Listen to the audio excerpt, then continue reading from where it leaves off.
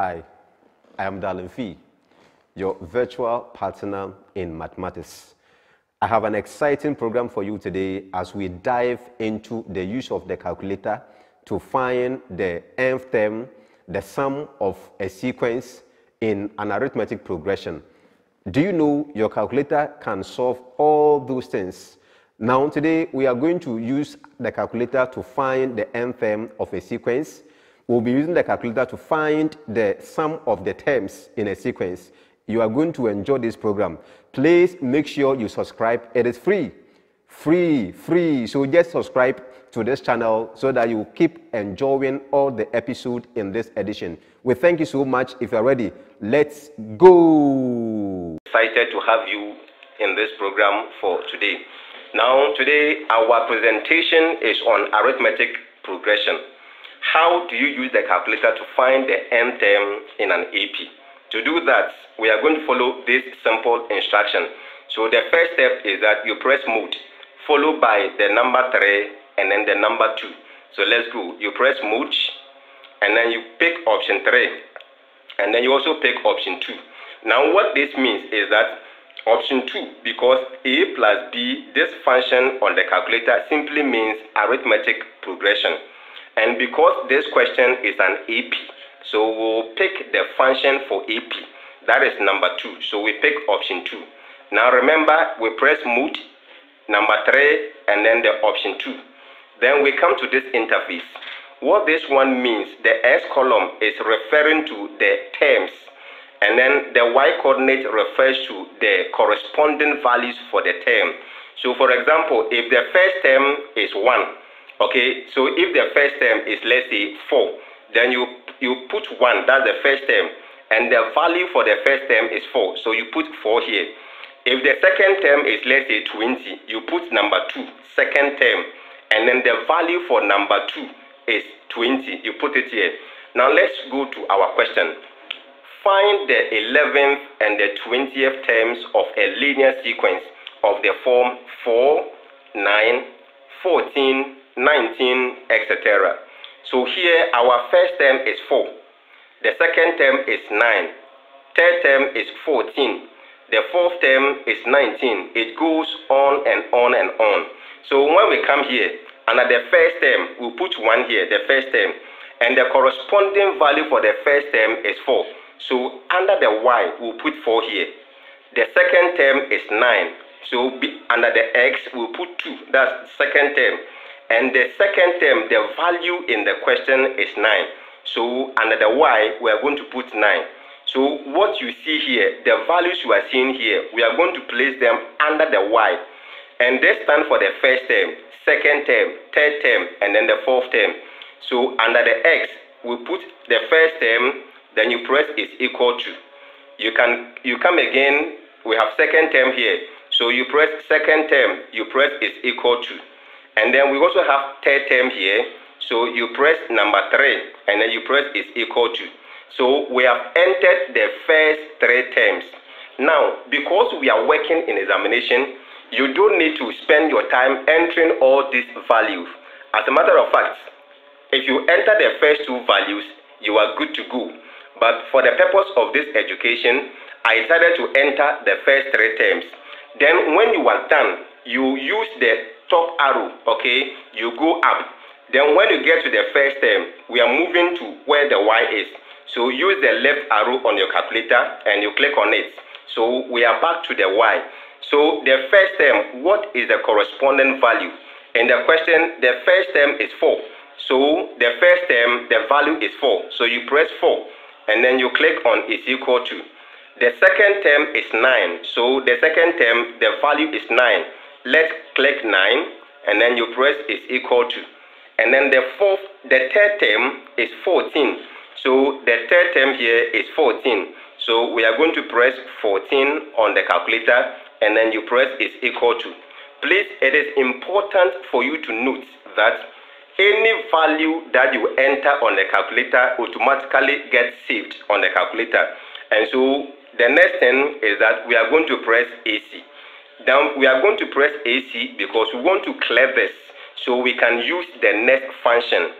Please note, you only press the AC. If you press any of this, you are going to lose the data. But because we are interested in the data that we have, you only press AC. Relax, your data is still on the calculator, okay? So these are the steps: mode, option 3, option 2. Then you enter the data. I have just done that. Then you press AC. That is what I have just done. Now the fourth step is that you press shift, and then you press 1, 5, and 5. So let's go. You press shift. Then make sure the S appear here, which means you have indeed pressed the shift. And then we pick option 1. So option 1. Now it is opening another type for you.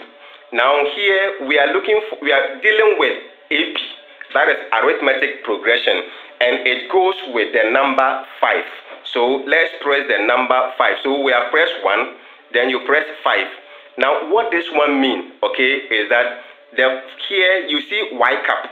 Y cap is asking you, what term are you looking for? What term are you looking for? Now the question says find the 11th and the 20th term. Now because we are going to look for the 11th term, we have picked option number 5. So you press 5. Now you see here we have Y cap here indicating what term are we looking for. Then step 5 says that press the left arrow key. So we want to move the cursor from this place to this place. So we press the left arrow key. So here we are looking for the 11th term. So you enter the number 11, okay, on the calculator. Then once we have entered 11, you press is equal to. So what this is telling us is that the 11th term in this sequence is going to be 54. Okay. Now the next one is to find the 20th term. Now on this same interface, all you need to do is to use the left arrow. So press the left arrow key, it will move up, and then you delete the 11 because we are done with the 11th term. Now we are going to look for the 20th term. So you enter the number 20 and then you press is equal to. So it means therefore that in this sequence the 11th term was 54 and then the 20th term is going to be 99. So this is the simple way of using calculator to look for AP. The terms, the steps once again, we have first you press the mode, then you press the number 3 and then the number 2. Then you enter your data. Then you press the AC because your data has been stored. Now I can still press the AC. Remember, my data is still on. It is intact. So anytime I want to access them, I can access them. Now let's go to the next presentation so that we can see what we have. Now the next one, the same thing, we are now using our calculator to find some other things. So let's go. So question 2. The 6th and the 11th terms of an AP are respectively 23 and 48. A. Determine the 20th term. And then B. If the nth term is 223, find the nth term. And then option C. Calculate the sum of the first 20 terms. Now we should be able to use the calculator functions to determine this. So we have done this before. Now look at this question. We said the 6th and the 11th terms are 23 and 48, which means the 6th term corresponds with 23 and then the 11th term corresponds with 48. So we go through the process once again. First, let me clear what I did earlier so that we can have this particular question well solved. So let's go. First step, you press mode. So I have mode. Then the second term is you press number 3. So I pick number 3 and then you also click number 2. So I click on number 2. Now I am having this interface. Now here we don't have the first term and second term. So I cannot press first, second term. No, I can't do that. Why? Because the question did not give me the first term. Instead, I have the 6th term and then the 11th term. So you press 6 and then you press 11. So 6, you press the equal sign, and then 11, you press the equal sign. So I have the 6th term and then the 11th term. Now what is the corresponding value for the 6th term? in the question, the sixth term is 23. So I enter 23 on the calculator, then you press is equal to. Okay, so that was wrong then. That shouldn't be happening because we are not looking for the. Okay, so I should have gone up. So let me go up. Yes. So moving the cursor, you go up. Now you come to the right side. So what is the value for the sixth term? The sixth term is 23. So I enter 23. Then you press is equal to. Okay, is equal to. So it is there. And then the 11th term, the corresponding value is 48. So I enter 48. Okay, for the value for the 11th term. Then you press is equal to. So let's be careful here. The question says the sixth term is 23 and the 11th term is 48. On the calculator, sixth term 23, 11th term 48. So now we have entered our data, and that is step 2. Now we go to step 3 by pressing AC. Remember once again, once you press the AC, the data automatically has been saved. So the calculator stores the data. Then we press shift. We pick 5 and then 5. Okay, so let's go. So shift here, we press 1. So once again, we are looking for the end term. So we are using the regression number 5. So you pick option 5. Now let's explain this briefly. We said earlier that the Y cap means the term you are looking for. Okay, now if you are looking for the end term, then we are going to use the option 4, the X cap.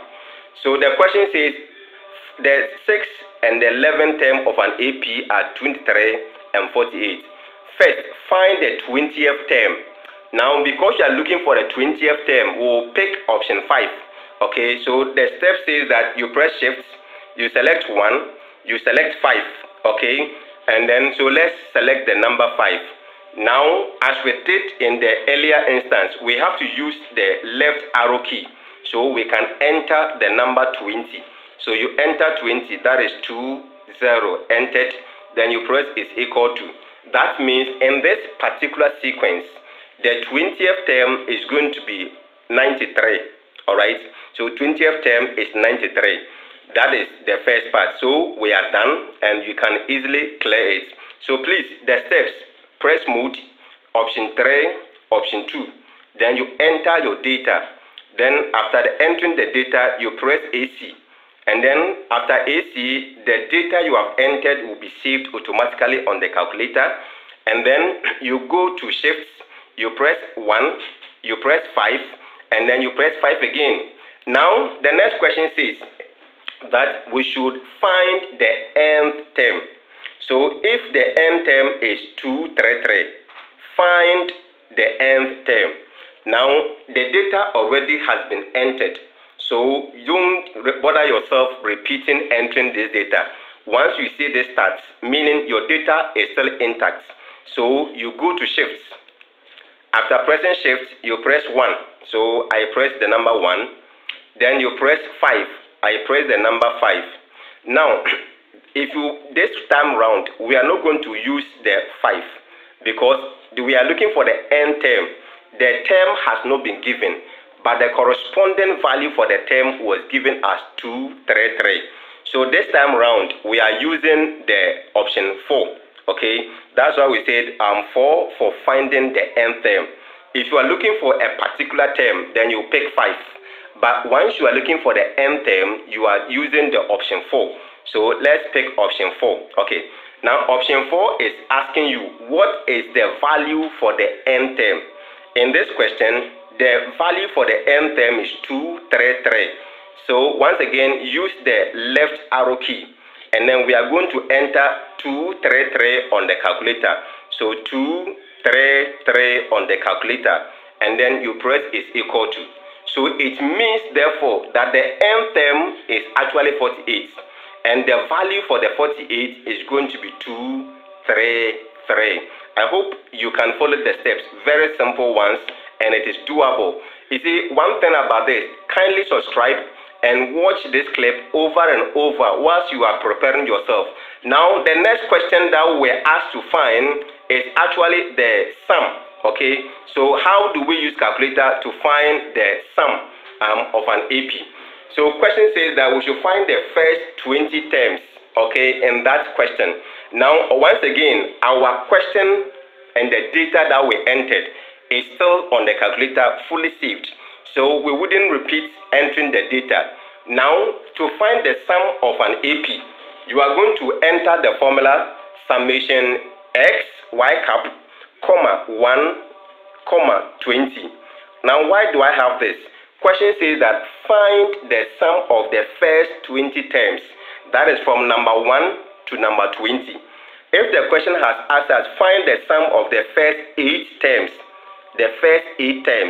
then we would have entered the 1 and then the 8. But here we are looking for the first 20 terms.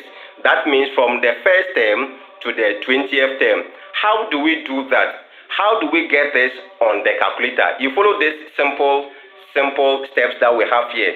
Step 1, you press shift and then log A base A and log B base A. Now if you look on the calculator, here, this is what we are referring to. We want this sign, this summation, that is summation here. And if you have watched my previous edition, we told you what the yellow color means. Because we want this, so you press shift button and then you press summation. Then you have summation here. The next one is the X. X is here. That is red color.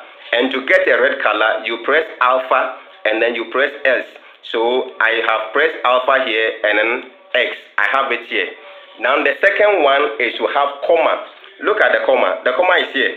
Okay, comma is here. It is written in yellow. And you know, to get this yellow key, you press shift and then you press yellow. It is there. Now we want, okay, so that is what you are going to do. So let's go. So first we have our X. The X is there. Now we have to get the Y cap. Remember, we got the Y cap by pressing shift 155. Do you remember that? Okay, so that's why we have it here. Shift 155.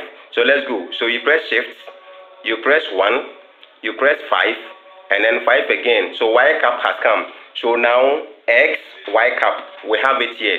Then we want to get this comma. We have done it just some few minutes ago. This is the the comma we want, written in yellow. So you press the shift first, and then you press this, and then you have it there. Then the number 1, so the number 1. And once again, we want the comma to come. So you press shift, and then you press comma. This is the comma, so we have it there. And then the 20, so we have 1, 2, 0. Then here, you may decide to either close the brackets, or you can decide to enter the equal sign and you will get your answer. So for the purpose of this education, let's close this and then enter the equal sign. So it means the sum of the first 20 terms in the sequence that was given will be 910. I know this is going to be an exciting lesson and you need to take time. Please subscribe and then play the video. It is as simple. Let's bring us to the end of this presentation.